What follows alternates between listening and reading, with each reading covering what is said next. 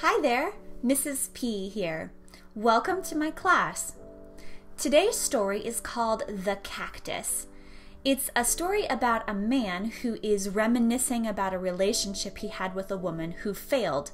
He doesn't understand why it failed, but the clue to this problem centers around a message attached to a cactus. You can find the transcript for this story by following a link that is in the description below the video. And if this is your first time watching one of my videos, then check out my video called How to Use Stories to Learn English.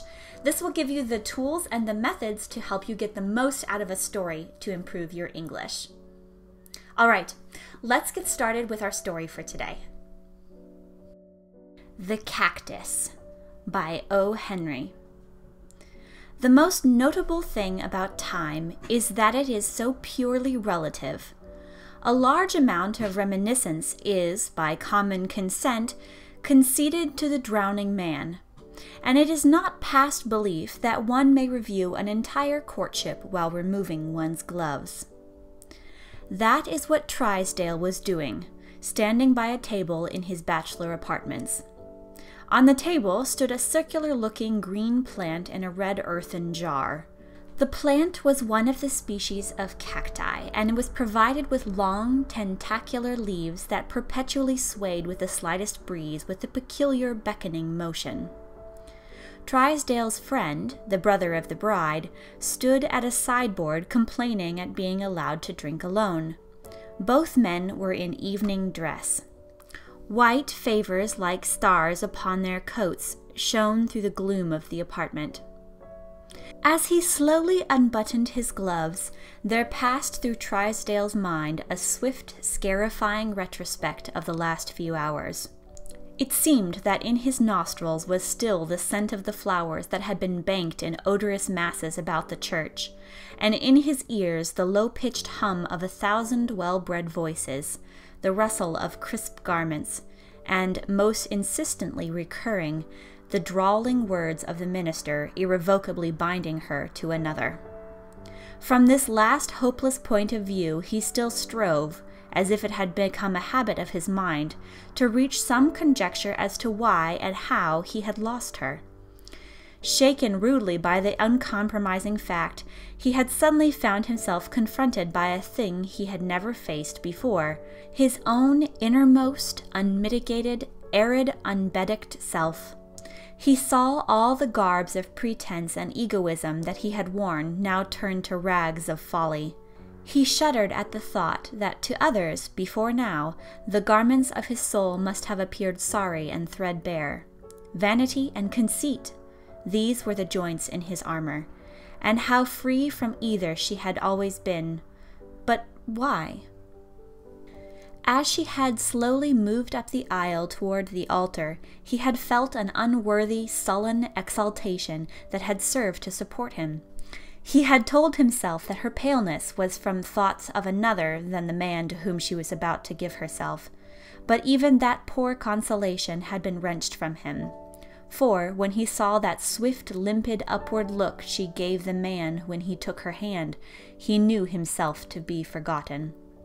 Once that same look had been raised to him, and he had gauged its meaning. Indeed, his conceit had crumbled, its last prop was gone. Why had it ended thus? There had been no quarrel between them, nothing. For the 1,000th time he remarshalled in his mind the events of those last few days before the tide had so suddenly turned. She had always insisted upon placing him upon a pedestal, and he had accepted her homage with royal grandeur. It had been a very sweet incense that she had burned before him, so modest, he told himself, so childlike and worshipful, and, he would once have sworn, so sincere. She had invested him with an utmost supernatural number of high attributes and excellencies and talents, and he had absorbed the oblation as a desert drinks the rain that can coax from it no promise of blossom or fruit. As Trysdale grimly wrenched apart the seam of his last glove, the crowning instance of his fatuous and tardily mourned egoism came vividly back to him. The scene was the night when he had asked her to come up on his pedestal with him and share his greatness. He could not now, for the pain of it, allow his mind to dwell upon the memory of her convincing beauty that night, the careless wave of her hair, the tenderness and virginal charm of her looks and words. But they had been enough, and they had brought him to speak. During their conversation, she had said, "And Captain Carruthers tells me that you speak the Spanish language like a native.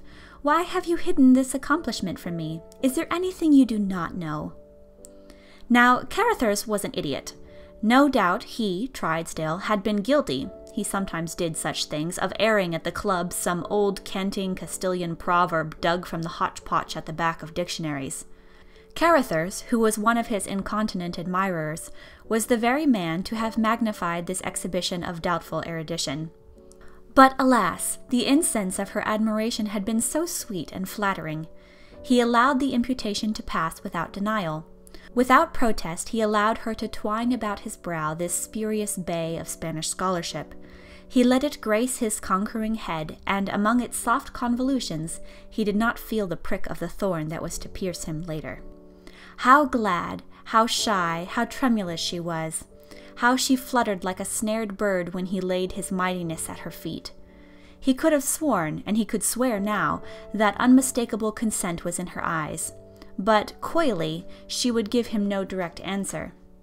"I will send you my answer tomorrow," she said, and he, the indulgent, confident victor, smilingly granted the delay. The next day he waited, impatient, in his room for the word. At noon her groom came to the door and left the strange cactus in the red earthen jar.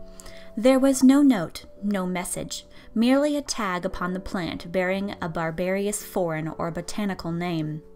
He waited until night, but her answer did not come. His large pride and hurt vanity kept him from seeking her. 2 evenings later they met at a dinner. Their greetings were conventional, but she looked at him, breathless, wondering, eager.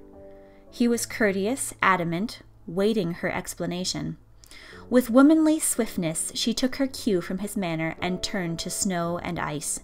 Thus, and wider from this on, they had drifted apart. Where was his fault? Who had been to blame? Humbled now, he sought the answer amid the ruins of his self-conceit. If... The voice of the other man in the room, querulously intruding upon his thoughts, aroused him. "I say, Trisdale, what the deuce is the matter with you? You look unhappy, as if you yourself had been married instead of having acted merely as an accomplice. Look at me, another accessory, come 2,000 miles on a garlicky, cockroachy banana steamer all the way from South America to connive at the sacrifice.